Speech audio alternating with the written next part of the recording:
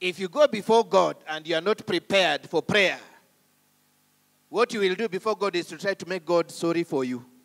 So you try to make yourself pitiful. You think God will answer your prayer because you cried a lot. Or the amount of makamasi coming out. God will look at this and say, Banange, okay, just give them. They are overcrying. No. God is not moved by pity. God is moved by faith. God is moved by? God is moved by? Say, faith moves God. Not pity. Faith moves God. Not pity. Every court must be moved.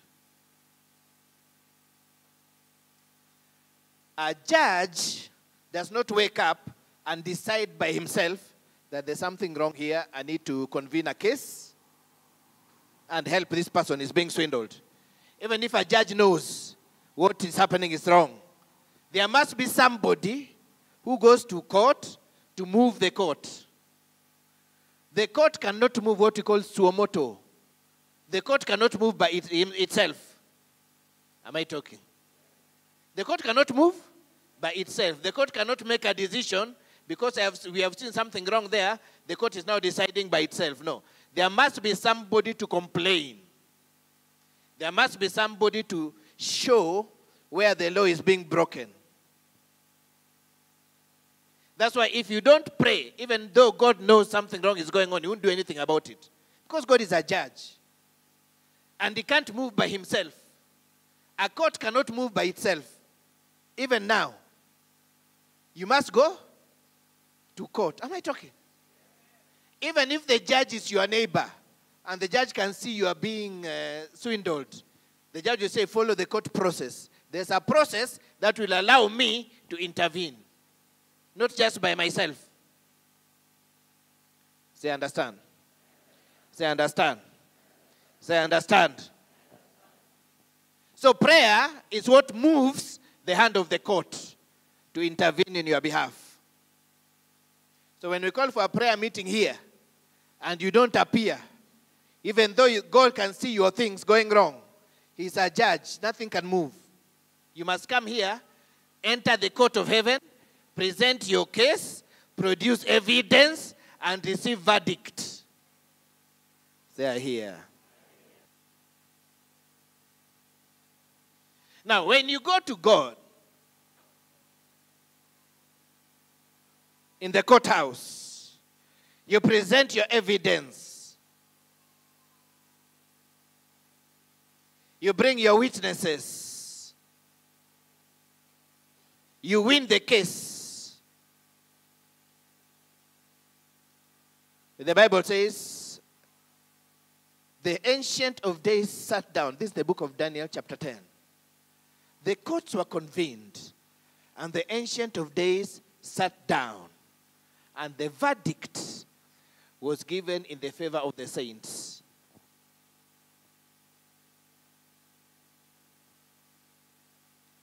Now, I want to conclude this segment. We shall continue next week. When you go to court, what you receive really is not an answer to your prayer. You receive a court order.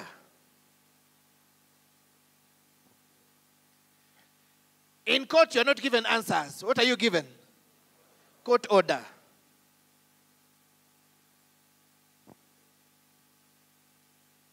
The judge will give the verdict in your favor. You are the one to extract that verdict, get an order through it.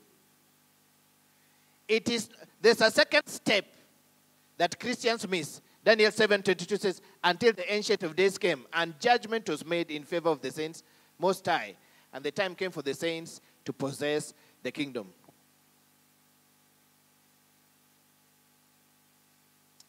I give judgment in your favor tonight.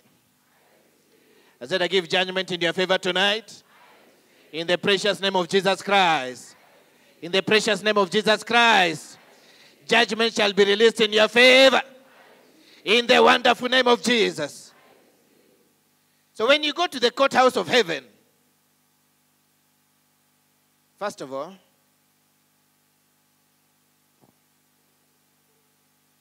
Your lawyer appears for you. That's why you must understand the name of Jesus. Is that okay? You must understand the name of? Because you pray in the name of? When you pray in the name of Jesus, in heaven it is Jesus who appears. Am I talking?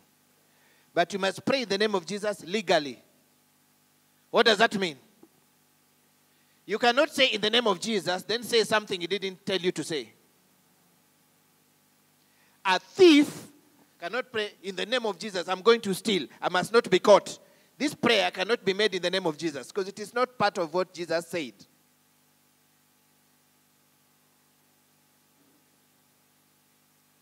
Your lawyer is there to give you instructions on what is possible and what is not possible within the law. They're here. So the name of Jesus is not a blank check to just say the name of Jesus for whatever nonsense you want. That is number one.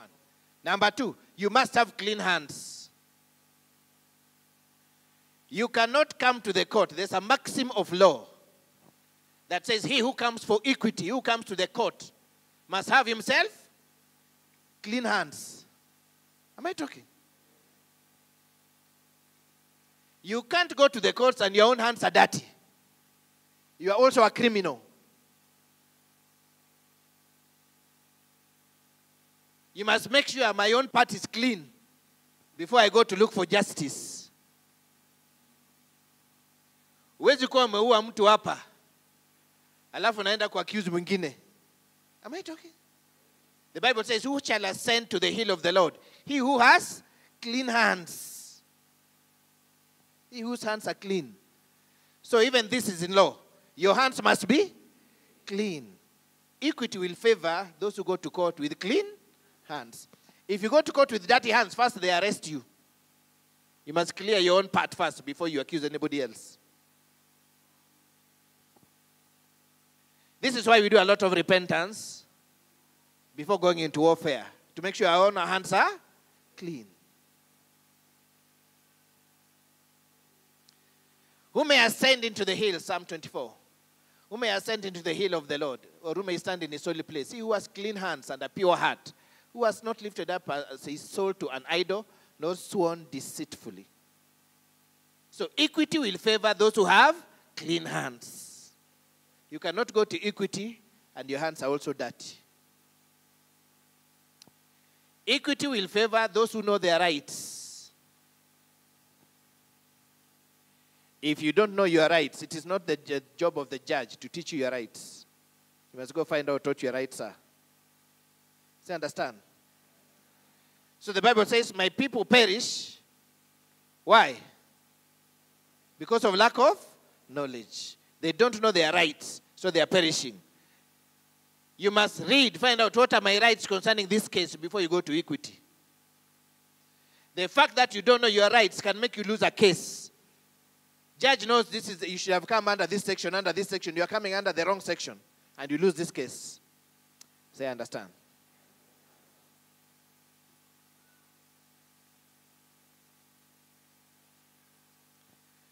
When you go before the judge, you get a court order.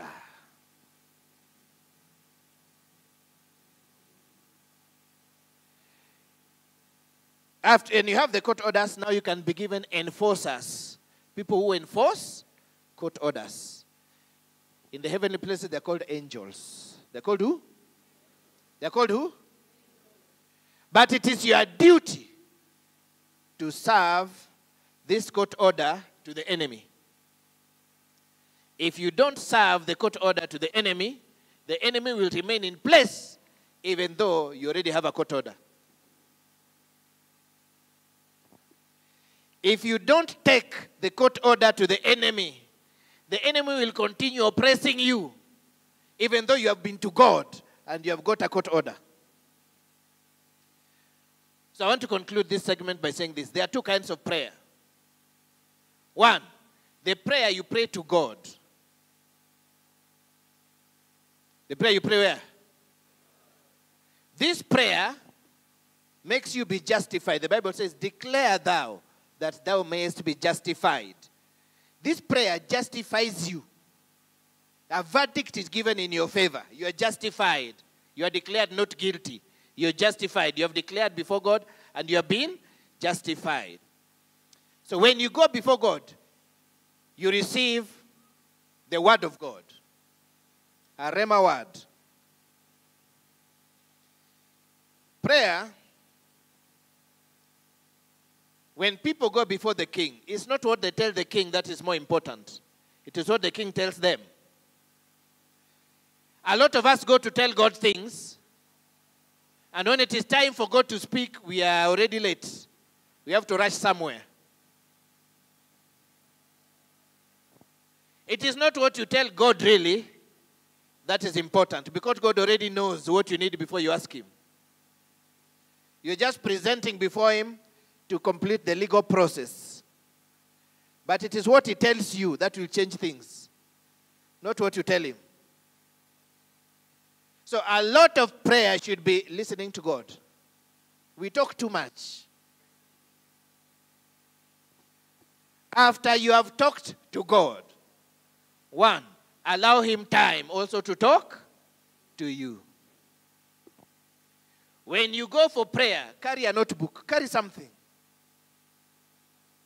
that will allow you to note down what also God has told you in this prayer session. They're here. They're here. Now, what you get from God is what we call the Rhema word of God.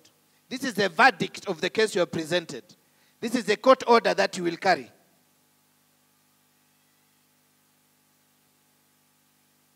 What do you do with the court order? You don't keep it in your house. You go to where the enemy is. Isaiah 43:26 says, put me in remembrance. In other words, can you give your legal precedence? Say, put me in remembrance. So God says, when you come, make me remember the case, bring case studies, bring case law. Put me in remembrance. Let us plead together. Declare thou, that thou may be justified. So when you declare before God, God responds with, yes, you are justified. You are right in this thing. You have followed the law. You have got the correct case law. Verdict, favor. But it doesn't end there. A lot of Christians end here. It doesn't end here. They come out, I have prayed. I have received a word from the Lord. I have received. I'm okay. You have just received a court order. There must be a next step. This next step is presenting the court order to the enemy now. This is now not praying to God. This is demanding of the enemy by virtue of the court order that he must leave your premises. The Bible says, if you say unto this mountain, be thou removed and cast into the sea, and you don't doubt in your heart. Okay, if you're not doubting in your heart, that means you have what? How did you get this faith? How did you get this faith? The word of God is called by the Rhema of God. So after you have gone into God's presence, you come out with faith. You come out with faith through the Rhema word that you'll hear him speaking to you. Now, this is the Rhema word that will allow you not to doubt when you are facing your mountain. If you don't have this Rhema word, it doesn't matter which mountains you face, you will doubt. Say here. So you must spend time in God's presence. You must spend time praying before him. You must spend time releasing the case studies before him. After you have released, he will speak to you a Rhema word. He will quicken a scripture in you. He will give direction. Now, when you have this Rhema word, now you go with this Rhema word. You are now justified. You go before your enemy. Now you have faith. You will not doubt in your heart. You say to the mountain, be thou removed and cast into the sea. And you don't doubt in your heart. You will see your mountain removed. I see every mountain leaving your way. In the precious name of Jesus. I see long-standing mountains being uprooted. In the wonderful name of Jesus Christ. In the precious name of Jesus. So when you see sick people come here, do you see me say, oh, God, heal this one? I never pray like this. Somebody has come. There's pain everywhere, cancer, what? Do you see me kneel down? Oh God, this one, this one. No. Why? I already finished that part. I don't come to the altar until that part is finished. So when I come here, it is the second part. I'm just seeing mountains I'm removing. Am I talking? This one is sick. Out. This one is not. In the name of Jesus, come out. This one is demon. Out. Why? I am already carrying the rema. This is, when you are facing the mountain, it's not the time to go and say, oh, God. No, no, no. You must have already finished that courthouse part. You must now have angels of God who are coming with you to enforce the court order. They are here. So a lot of brethren have piles and piles of court orders they have been gathering, but they have never served to the enemy. The court order concerning your family, we are serving it today. Concerning your finances, we are serving it today. Concerning your health, we are serving it today. Concerning that piece of land you have been contending for, we are serving it today. Concerning your promotion, we are serving it today. In the precious name of Jesus. I said in the precious name of Jesus. In the precious name of Jesus. When you serve the court order, it is the duty of angels to go and execute that court order and remove that squatter from your farm. No squatter shall live on your life again. Every squatter is served with notice right now. Vacate the farms of the people. Every illegal title deed is revoked in Jesus' name. In the precious name of Jesus. Let your life go free.